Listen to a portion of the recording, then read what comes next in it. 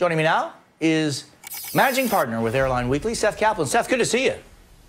Good to be back, Jose. So tell me about this whole, you know what, the seats aren't small enough. Let's add another one.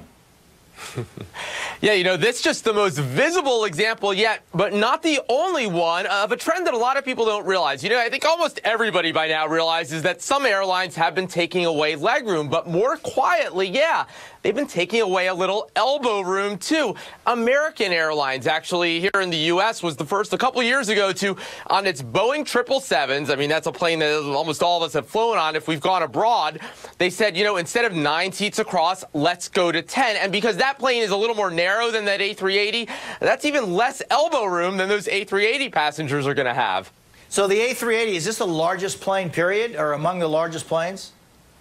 It is, Jose, and you know, if you've been to some of the largest airports in America, JFK, Miami, and so forth, you might have seen this plane. It has 2 decks all the way across, not just like on the older 747s where you see a little bit of a second deck. So yeah, it could hold, in some cases soon, in excess of 600 passengers, and now, packing 11 across instead of 10 in economy. So, Seth, also this week, the Department of Transportation is looking into whether crowding more seats into planes could pose a safety issue, potentially making an emergency evacuation more difficult. How can we, well, can we expect any changes or recommendations from the DOT?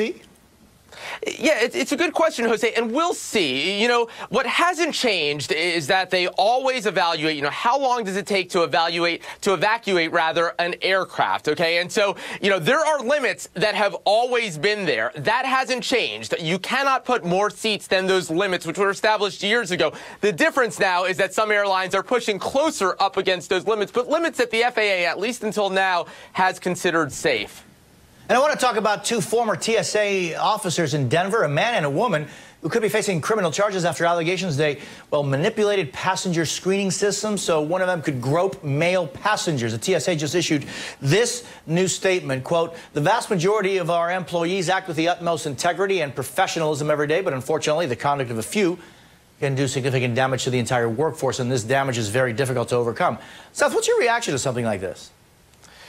Yeah, it's really the case that, I mean, like in every workplace everywhere, you have that many thousands of people and you're going to have a few bad apples. Unfortunately, obviously, when we're talking about something like aviation security, it matters in a way that it might not matter in other walks of life. But you can bet, yeah, that they're going to take extra steps to make sure that sort of thing can't happen again. Yeah, I got to tell you, the TSA folks I deal with all the time are just top notch. Hey, Seth, before I let you go, are you a big Star Wars fan? Enough that, yeah, that I'm excited about that On the Pond plane, right? They're going to paint it in Star Wars livery over in Japan. R2-D2. Yeah, absolutely. And looking forward to, Seth, thank you, buddy. It's good to see you. You got it, Jose.